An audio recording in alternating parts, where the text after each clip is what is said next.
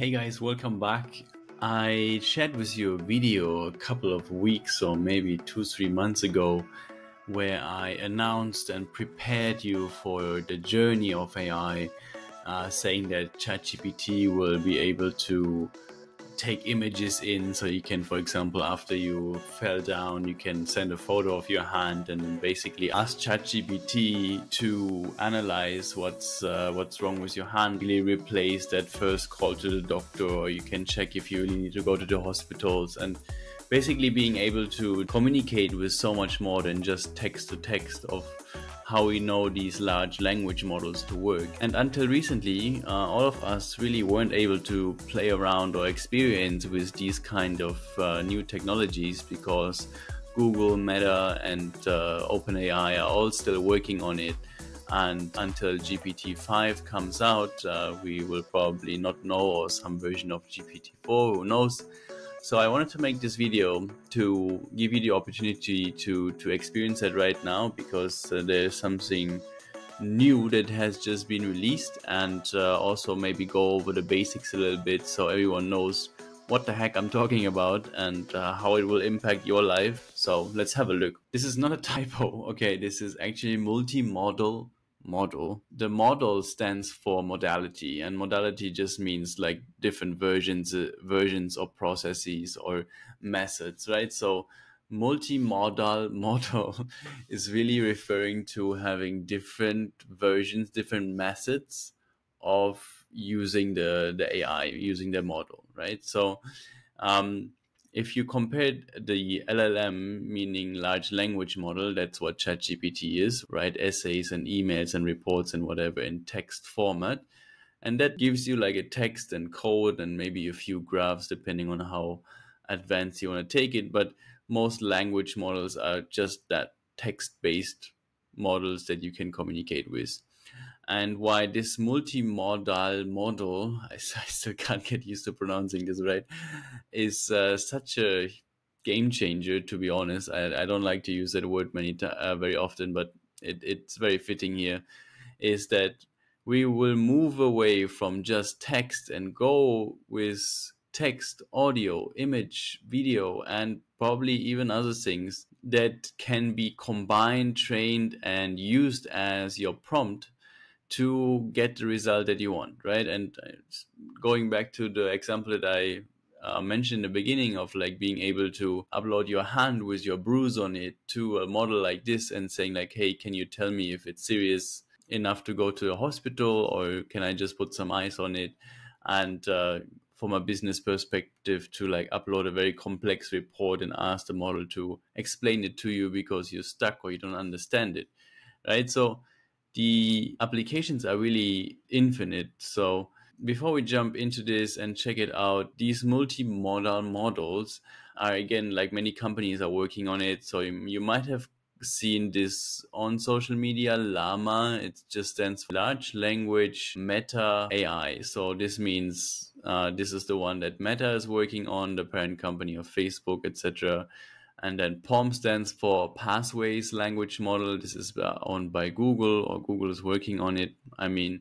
And then there are other ones, right? So these are all not public yet. Google and Meta and the other guys are all talking about it on pretty much every single conference. So I'm looking forward to using them, but currently we can't. But luckily for us, there is something that just came out, and it's called LLaVa. LLaVa, Large Language and Visual Assistance, and you can access it here. And let's just try this one time. All right, let's check out what LLaVa can do for us, and let's just start it very simple so everyone can follow, right? So I uploaded this photo of this dude that looks quite stressed at work, and let's just ask something like, is my employee happy? And it will just upload a picture and just keep giving a response. Based on this image, it's difficult to determine the exact emotional state of the employee. However, the man is sitting at a desk with a laptop and a book, which suggests that he's likely engaged in work or studying. While he might not be expressing happiness, it's possible he's focused on his task. Okay, that didn't work. That's not right. All right. Does he look stressed? Yes, the man appears to be stressed as he's leaning forward and rubbing his forehead, which could indicate that he's experienced some level of discomfort. All right, so with some of help, we got there, but let's just try this one more time. Um, let's get some emotional pictures. Man, where were we? All right, let's go back and say, how about this gentleman? What mood is he in? And what's the weather?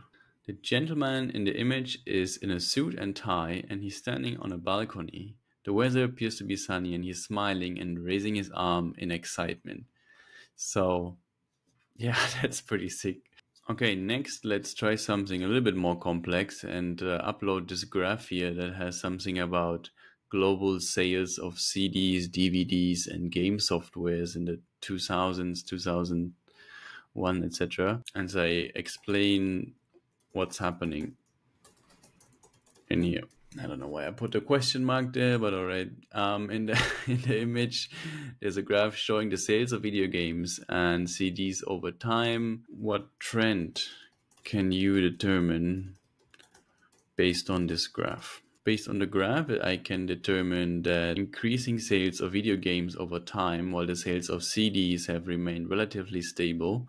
And this indicates that the video game industry has experienced growth in popularity, while the demand of CDs has not seen the same level of growth, which is correct. CDs have stayed kind of the same, only grew by a little bit, and the other ones are definitely growing by a faster rate.